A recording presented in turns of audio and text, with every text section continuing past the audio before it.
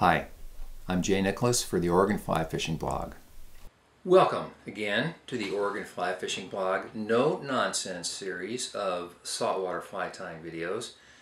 This is Steve Farrar's Patriot. And again, I'll tell you, I don't know Steve. I'm sure he's a great guy.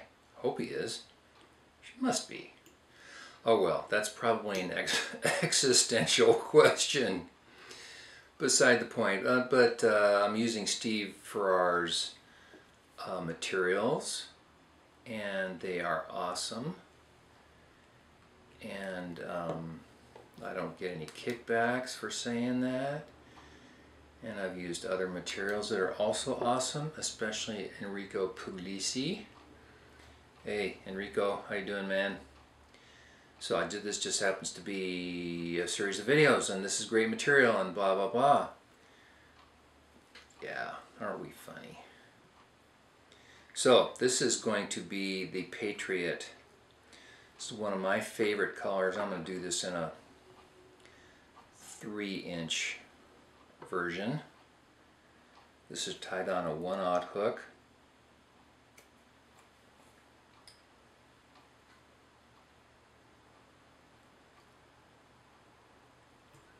This is the SF UV white. And how did I ever come up with this? Well, I could say that I invented it years ago, but I didn't.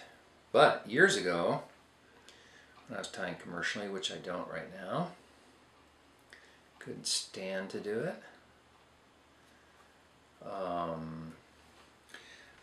Guy walked in a fly shop and said, hey, I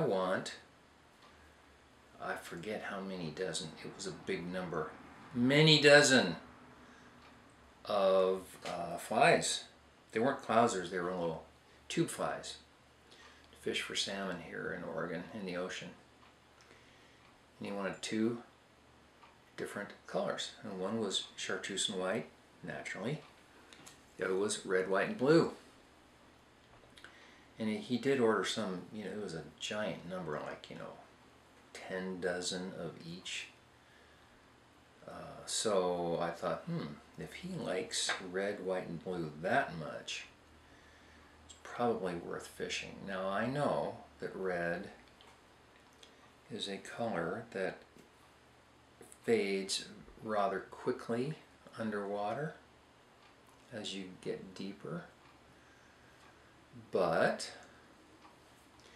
I fished this fly with great success, and I don't know if the fish see red or not at the depths. So what depths? Anywhere from the surface. I've fished this fly 50 feet down. When I'm going after Ling Cod, I'm usually not fishing this size of fly if I'm 70 feet deep.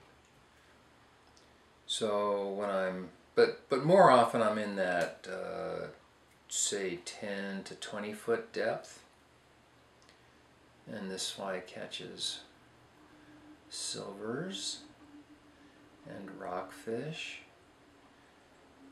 quite nicely. And whether they see the red or not, I don't know. This is SF blend herringback.